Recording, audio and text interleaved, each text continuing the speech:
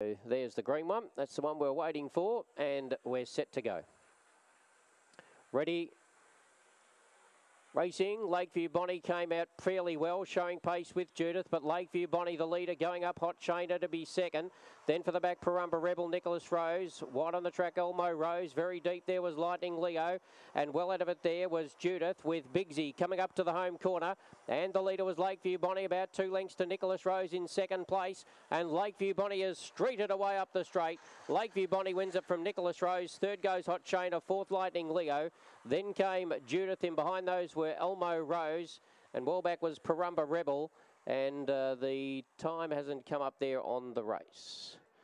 Number 2, Lakeview Bonnie. Number 2 beats 5, 7, and 8 should wind up fourth. So 2, Lakeview Bonnie, got out swiftly by